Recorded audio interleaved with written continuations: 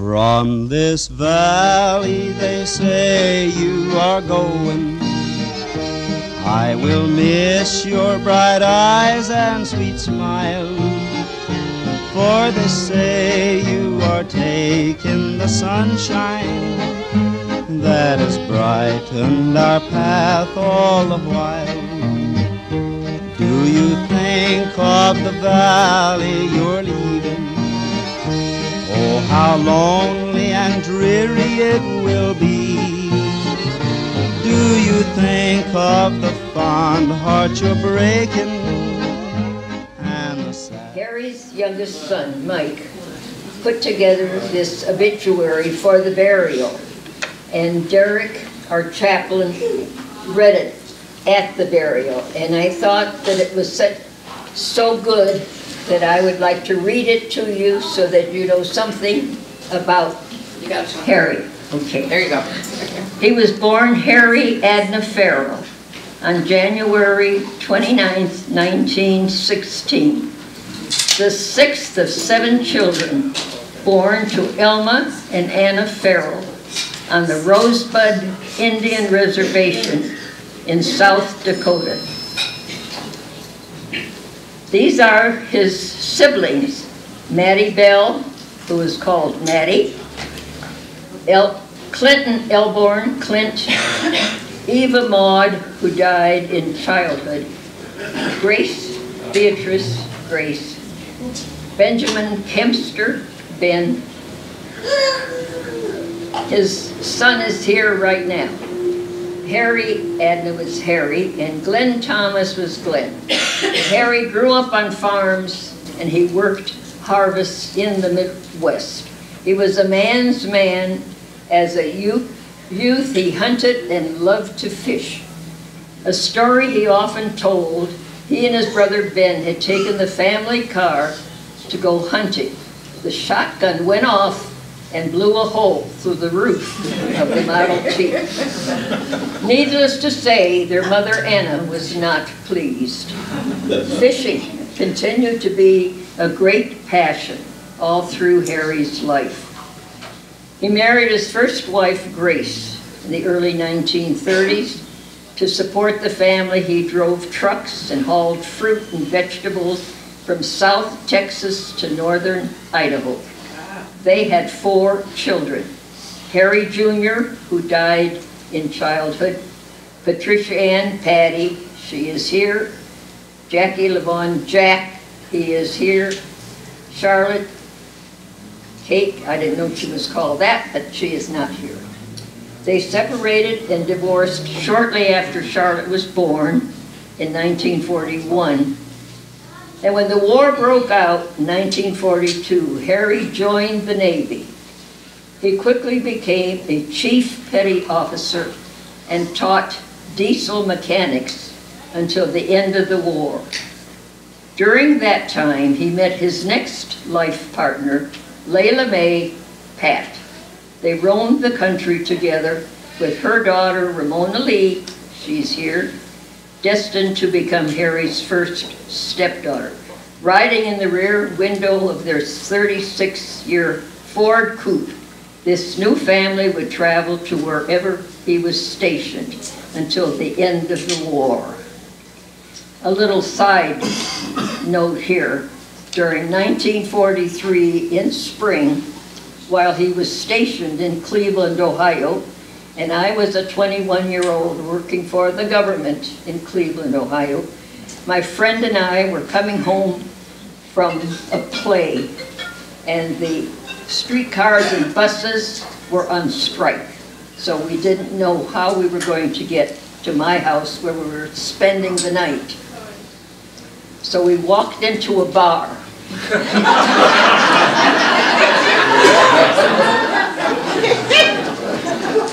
And there we saw this man at the bar picking up drinks for his buddies who were seated in the back room. And he came over and invited us to join them.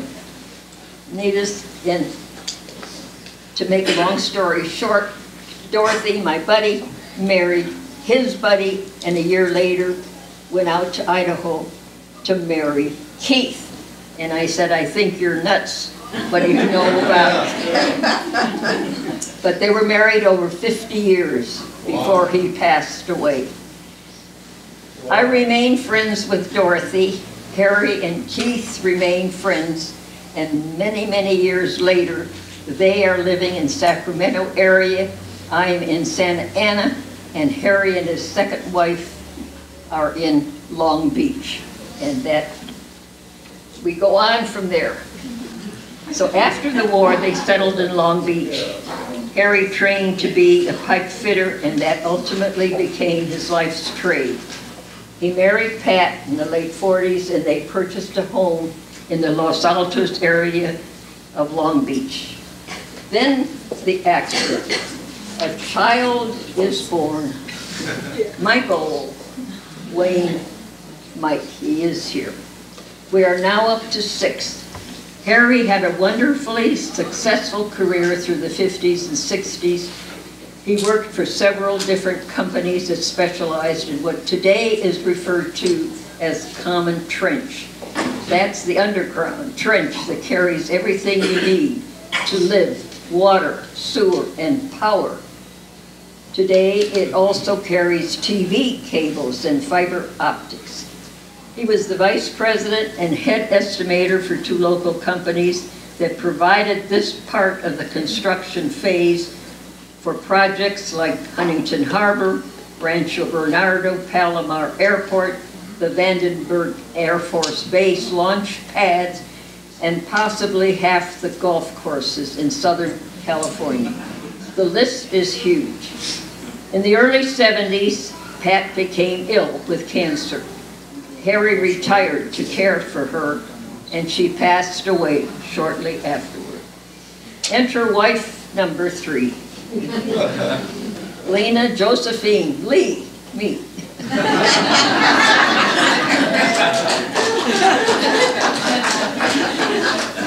Incidentally, well, he's repeating now what I just told you about how we met. They began dating. We met in 43. They began dating in 75, and we were married in July of 77, 38 years together. Along with Lee, a new family, 5 stepchildren. Kenny, Alice, Donnie, Patty, and Tommy, all here. Now we're up to 11 siblings. Ultimately, lifetime number 4 was a rare experience, to be starting over again with a new developing family. At this stage of one's life, a new wife and 5 cool new adult stepchildren. They purchased a home in San Juan Capistrano, and the 2 of them moved in together. Thunderbirds and motorhomes. Harry loved cars and was always ready for a road trip. On the road, once again, they both enjoyed traveling. Harry had several motorhomes through their years together, and they traveled through nearly every state in this great country. Lee's unique talent for making friends had brought many new people and relationships into Harry's life. Most of them he has outlived. At the bittersweet part of growing as old as he was, fortunate enough to do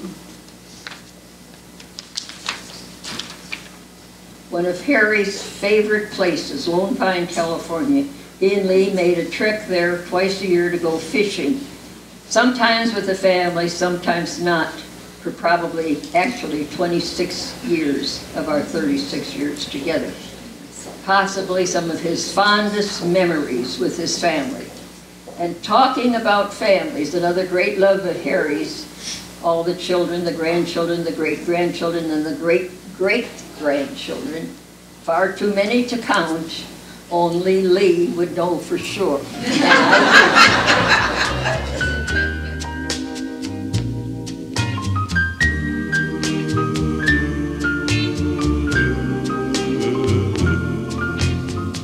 Crazy, I'm crazy for feeling so lonely.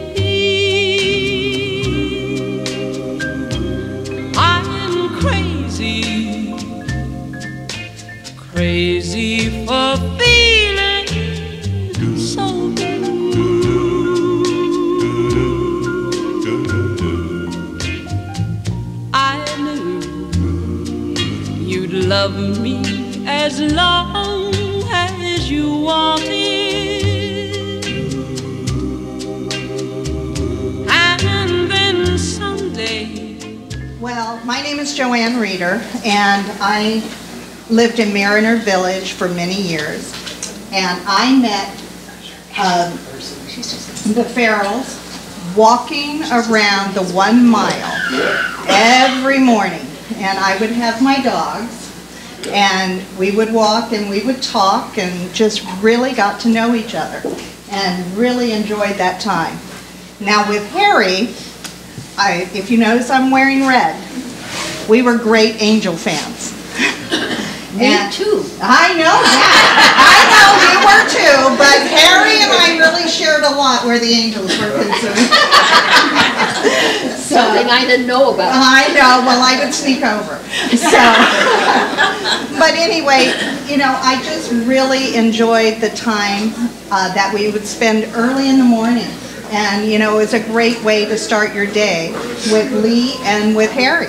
You know, just having a great smile in the morning, and, you know, it just brings back great memories. And, you know, we're sad to see him go, but we are so happy for the life that he led. And he's up there with those other Angels. And I think they're wearing red and hitting balls up there, too. On the road again. Just can't wait to get on the road again. The life I love is making music with my friends, and I can't wait to get on the road again. On the road again, going places that I've never been, seeing things that I may never see again. I can't wait to get on the road again. On the road again, like a band of gypsies, we go down the highway. We're the best of friends, insisting that the world keep turning our way. And our way is on the road again. I just can't wait to get on the road again. The life I love is making music with my friends, and I can't wait to get on the road again.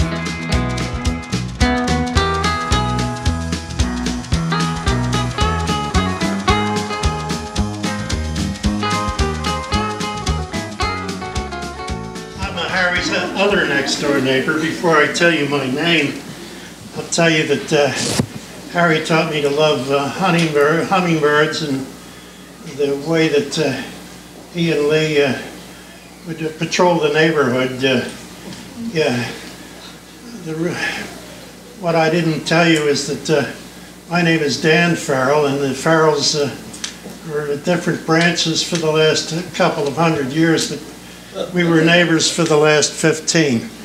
So I had a real affection for Harry and Lee, and I wanted to share that my Uncle Harry was the son of Harry Farrell, the contractor who did trenching and plumbing back in Atlantic City back the turn of the century, and dabbled in politics. But he also, my uncle married a girl from South Dakota. I don't know how close to Rosebud, but I teased my aunt considerably about the existence of South Dakota, having said I was never there.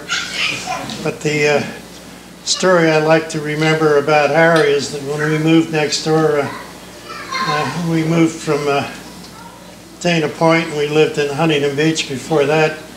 I went to the eye doctor, and I sat down, and the doctor said, well, he said, it's been a while since you've had your exam. And I said, right. He said, you're looking pretty well, Harry. And I said, huh?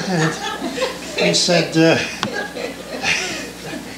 he said, you may need some new glasses, Harry. And I said, my name is Dan, not Harry. He said, do you live on Commodore Court? I said, yes, I do. He said, well, I think you've got the wrong Farrell here. So anyway, I changed eye doctors shortly after that.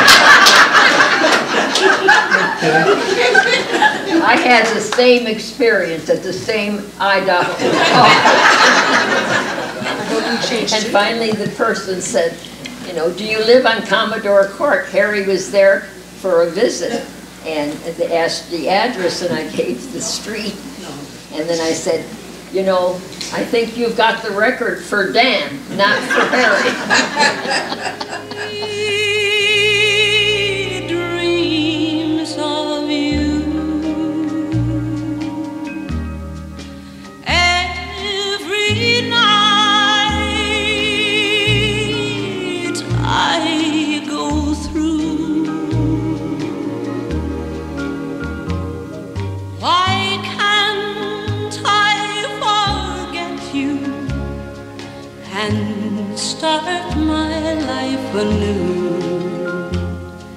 Instead of having sweet dreams about you. You don't love me, it's plain. I should know I'll never wear your ring.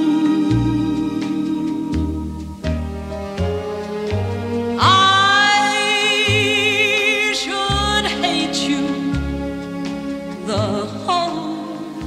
Hi, my name's Kathy, and I moved in across the street from Harry and Lee about 15 years ago. And I remember every morning I'd see Harry out in the garage, and the door would open and the sun was shining in, and he'd be out there tinkering away, and he always had a happy smile. But one of the things I remembered that he said that made a real effect on me was, I would always say to him, Harry, you're such a good neighbor. And he would say, in order to have good neighbors, you have to be a good neighbor. And I think you can apply that to all walks of life. But Harry just had such a good attitude, and I'll always miss him. And then Lee's very special to me because her birthday is the day that my mother died. And my mother died when I was fairly young. And so I've sort of adopted Lee as my mother. So we're very She's close. another daughter, and I'm collecting them all over the place. And stay right here. And Harry and Kathy have the same birthday. So I think because it's Harry's 100th and it's Kathy's, we should sing. Happy birthday to you. Happy birthday to you. And another one. Happy birthday to you, Harry and Kathy. Happy birthday to you.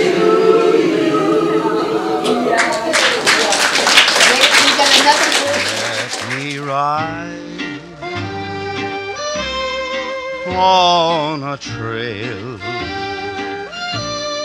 in the hills of old Wyoming, where the coyotes wail in the gloaming, for it's there where my heart's at home.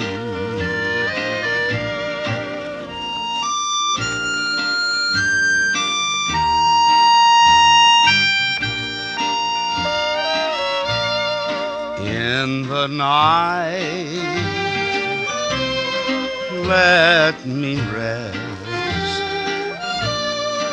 with the blue sky for my ceiling,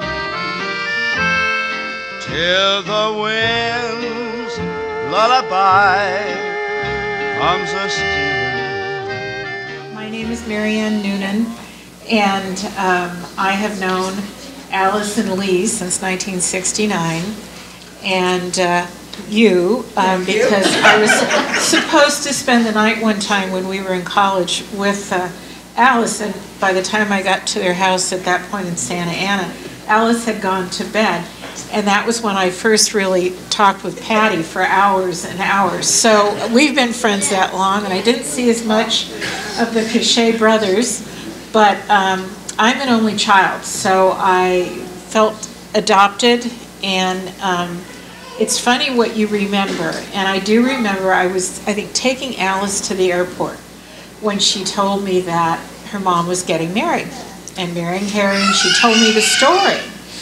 And little did I know what a huge effect this was going to have on my life. Because Farrells and Cachets have been more family than family to me. And I rented Mike's house on Fairbrook in Long Beach for many, many years, and they stuck by me when I don't know whether I would have, and my life kind of unraveled, and I will be forever grateful. But when I was working, I worked shift work, and I usually only had one day off a week. So sometimes I would be home, often sleeping, when Harry came to continue to do the yard. But I felt that we really became good friends. I mean, he was kind of a father figure to me, but even more my friend. My own dad died when I was 20 after a long illness. So I had Harry in my life for twice the length of time that I had my own dad, who I adored. And I always thought that they were different men in many ways, but I always thought they would have enjoyed a beer together. And when Harry would come, I hope I'm not telling tales out of school, but when Harry would come to work on the yard, which is a big, beautiful yard, or to do repairs or whatever, occasionally he might have a beer afterwards. And I always thought I wasn't supposed to tell you that. But He used to drink a whole case of it. I know. Not when he was doing it was okay. And so I always kept some beer for him in the refrigerator, whether I was there or not. And at the beginning of December, I have a friend who lives in Las Vegas, and we don't always exchange Christmas presents or birthday presents. It's just kind of, if we see something that we think the other one might like, we'll get it. And she happened to be visiting, and she kept saying, I have something for you, I have something for you. Now, she never met Harry. And what it was, and is, and which will certainly have a place of honor always with me, it's a replica sign for Killian's Red Ale. And that's what I used to get for Harry. And I just felt like it was a little message, you know. But the two other brief things, I know that Mike has repainted the house and into a little more contemporary color, but those of you who've been to Fairbrook, Harry always kept it a very Irish green. And I should note that I'm 100% Irish on both sides. And the Farrells are from the same part of Ireland, a very small part that my family was from. So maybe we were related at some point. But in any case, I had friends coming for dinner one time many years ago, and they had been there several times. But, you know, the streets are kind of curvy there, and it's easy to get turned around. So I had emphasized, you know, just remember, it's the green house. You can't miss this Kelly green house. And they didn't show up, and they didn't show up, and finally they did. And his friend of mine's from Texas, and he's just a little exasperated. And he said, I couldn't find this place. He said, I wrote 5818 greenhouse. But in any case, the other thing is Harry's phenomenal green thumb, which I am in awe of. And I knew that he could grow anything, anywhere, when one time I looked down, and he always had wonderful tomatoes, and I looked down, and in a crack between the walkway and the garage, this little crack about this big, I guess a tomato seed must have fallen in, and there was a full-growing tomato plant with a tomato on it. So I thought, you know, we could do worse than to be remembered for our tomatoes and our sense of humor and our warmth and our love, and I'm just immensely grateful that Harry Farrell was in my life and that you married him.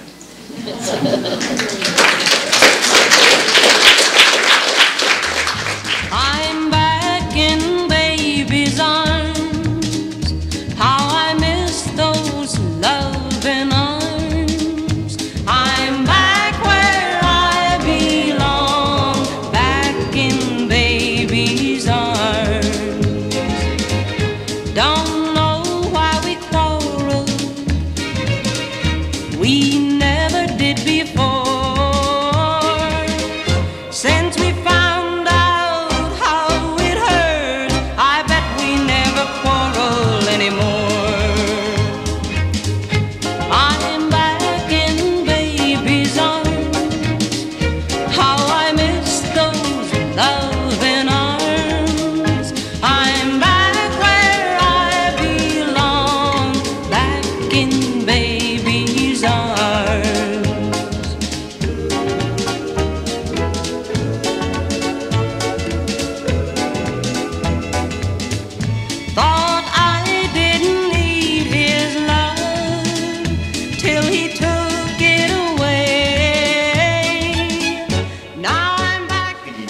just a little bit on what Mary Ann said. I'm Lee, Mom's oldest son, oldest of 5. And so, of course, I've known Harry for over 38 years.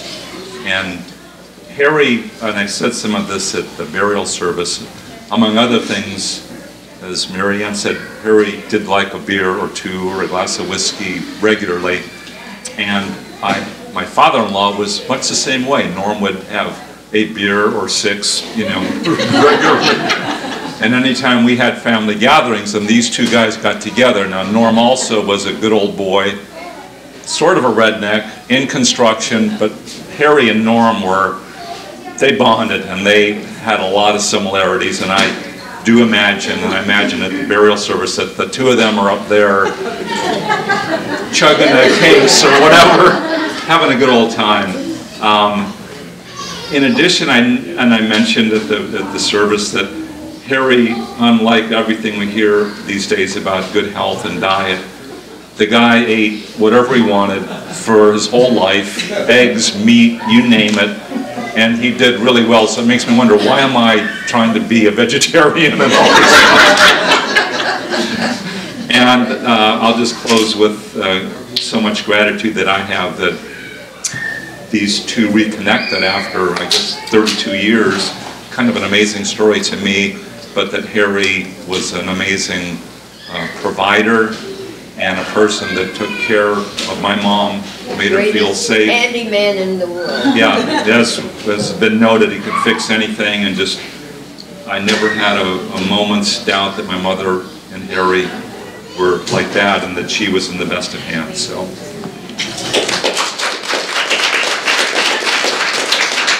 Back in the saddle again, out where a friend is a friend, where the longhorn cattle feed on the lowly Jimson weed.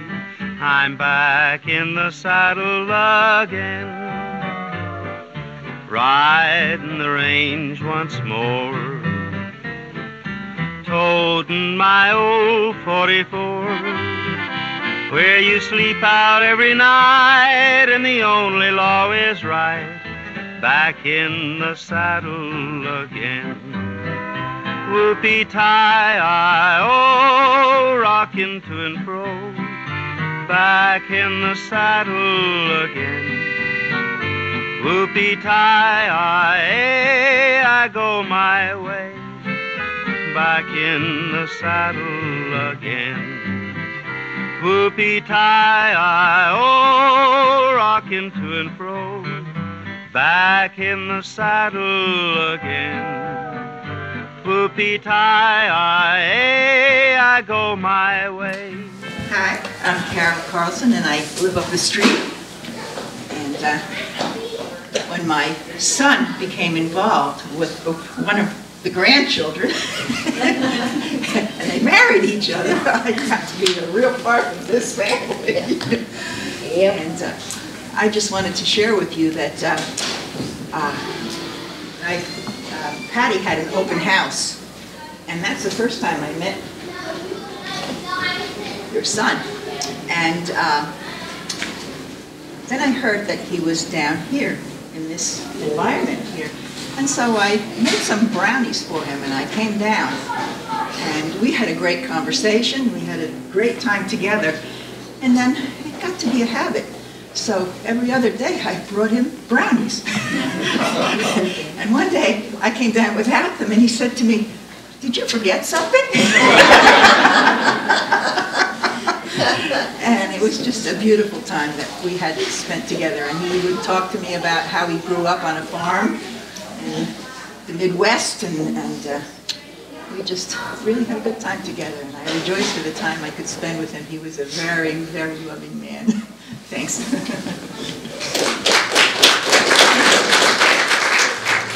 I go out walking after midnight, out in the moonlight, just like we used to do. I'm always walking after midnight, searching for you.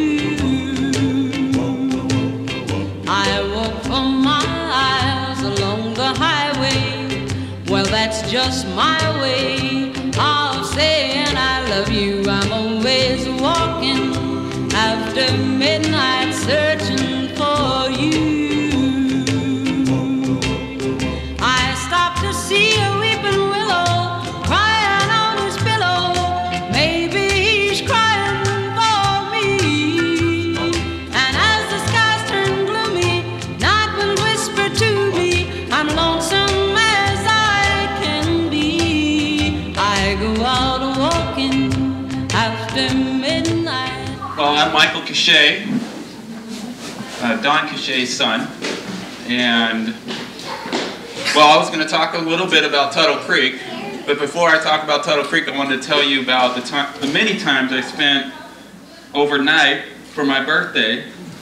Grandpa would make waffles in the morning, which I so enjoyed. But this one time, you know, Grandpa's always in the garage working on things, and I'm out there, and he had all these pipes, copper pipes, and he taught me how to cut up a piece of copper pipe, pound it flat, then get the grinder out and turn it into a sharp knife. And I thought that was pretty fun and cool. I kept that sharp knife, that piece of copper, for a long time. I wish I still had it today. So, I don't know, about maybe 6 or 8 months ago, I had the grinder in the garage and my son was in there. And I said, hey, come over here. Let me show you something about this grinder.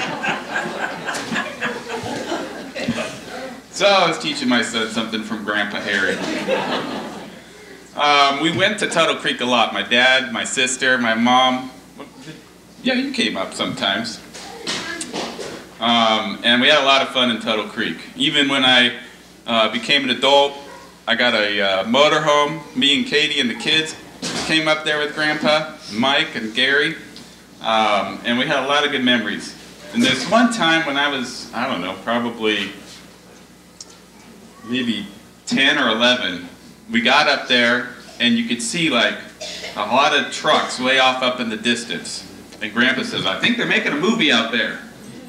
Remember this? I remember that, yeah. And I was all intrigued. I'm like, what movie they're making out there? That'd be neat. It doesn't look like it's too far. He's like, no, it's just at the foothills. So my brother and I, we decided to go on a hike. And it was a long way to get to this movie set. But we were bound and determined to get out there. So we finally get out there, and they're making this movie called Tremors with Kevin Bacon, Michael Gross, Reba McEntire, and we got to meet everyone. It was really exciting. So, 7 degrees of separation because of Grandpa Harry, I met Kevin Bacon.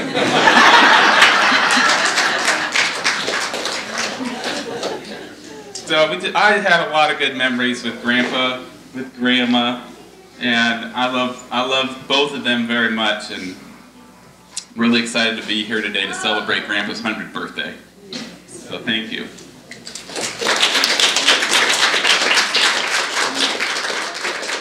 Mama, don't let you babies grow up to be cowboys. Don't let them pick guitars and drive them old trucks.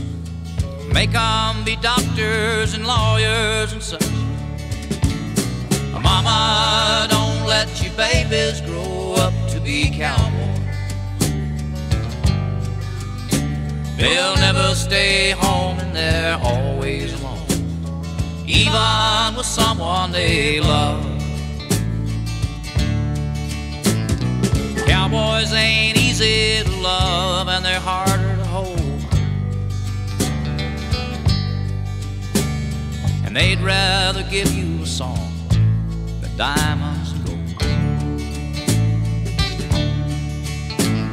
Lone Star belt buckles and old faded Levi's, and each night begins a new day.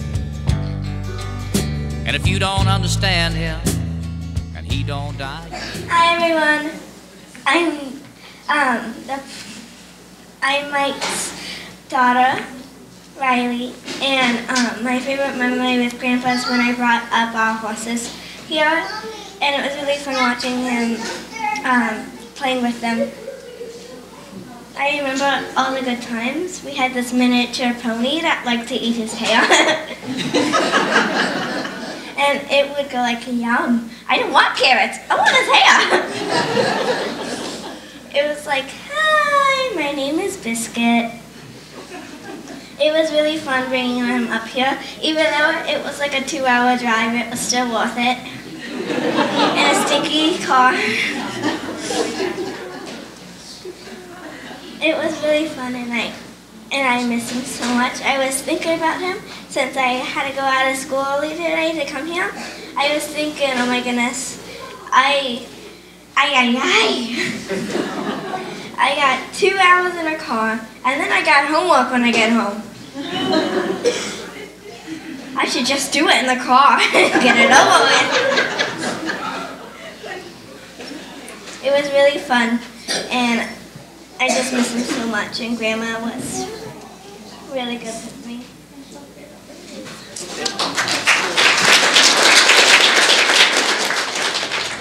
I'm heading for the last roundup.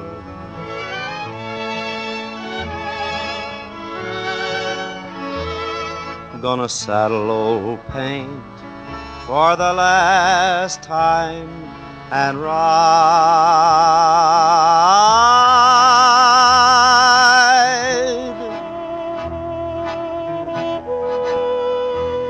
So long, old pal, it's time your tears were dry.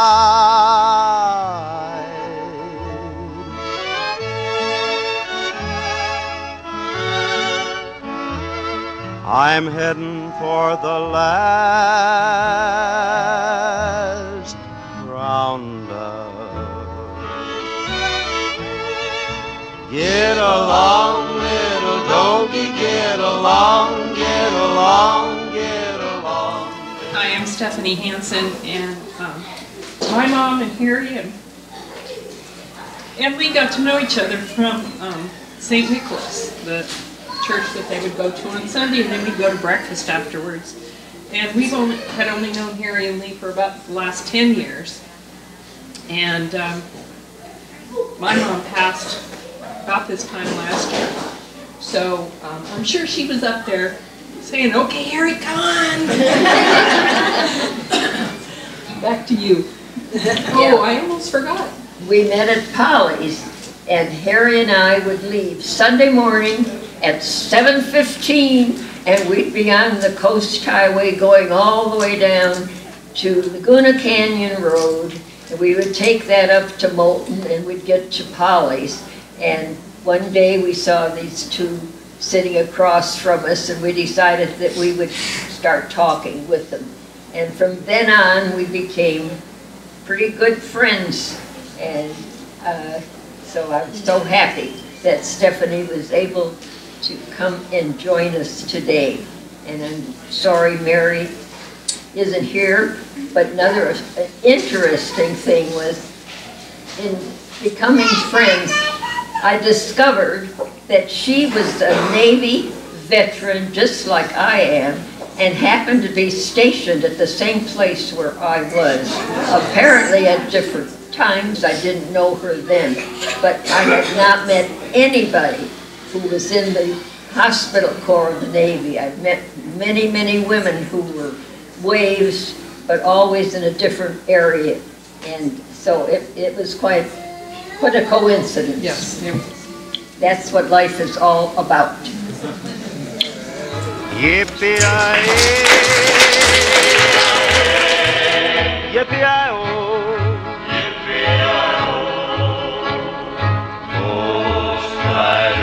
In the sky, their faces gaunt, their eyes were blurred, their shirts all soaked with sweat. They're riding hard to catch the herd, but they ain't caught 'em yet. They've got to ride forever on that range up in the sky, on horses snorting fire as they ride on, hear 'em cry.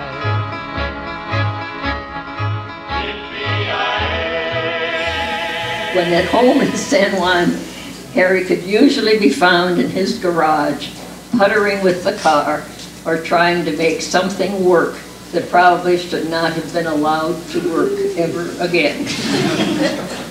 Or in his garden building a new planter or painting some sort of yard art, a gnomie or a cement squirrel. He loved to be outside.